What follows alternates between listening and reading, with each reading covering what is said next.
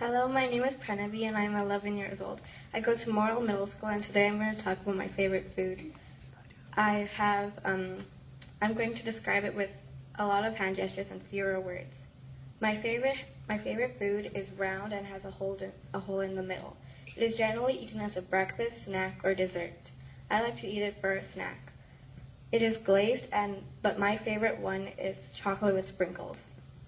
At Safeway, they sell it in a box with dozens of them. At Krispy Kreme, they sell it for $1.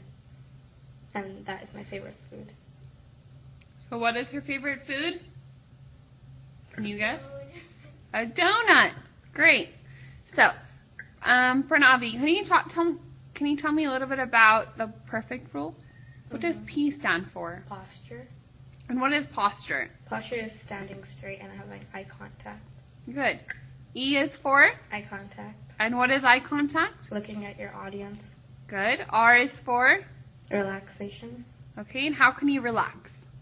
You can be less stiff and Not like. Oh, you can be less stiff and but not too slouchy, and you can also take a deep breath and Perfect. F is for?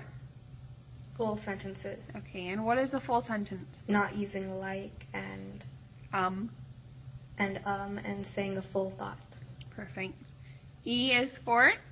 Ease. Ease is to? Relax. And? Smile. I use this to cheese. Smile, right? C is for? Confidence. Right? Mm-hmm. That's what we all want to work on in this class, right?